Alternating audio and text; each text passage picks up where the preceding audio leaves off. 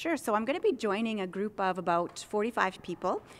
We're going with Life Touch, which is a company that started back in 2000 to do a lot of service work. When there were natural disasters, they started going to these places to help people rebuild their personal portfolio, so their passports, driver's licenses, etc. And from there, they've grown into doing a lot of service work, including building schools in the Dominican. I've been in education for about 20 years, and I think as an educator, as a parent, and just as a human being, I feel it's really important to give back. It's very simple to take steps in a positive direction to just help people. And if I can teach my students and my own children a lesson in just helping people, then I hope that they'll also take a step in that direction as well.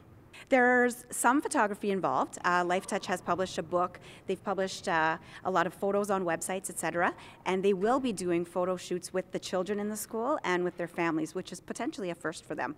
But they also are going to be getting their hands dirty and building the school. So I've had to pack a particular trowel as well as some work gloves, some heavy-duty work gloves. We're going to be using huge bricks, moving big bricks, and getting very wet, very dirty. We have steel-toe boots, safety glasses packed, and that's what we're going to be doing from scratch. We've participated in a lot of projects here at the school, collecting coats, collecting blankets, collecting all kinds of material. But as far as going somewhere and actually working physically, no, I haven't. This is a first for me. It's very humbling to be part of a group that's going to be accepted in this really small community, a very conservative community.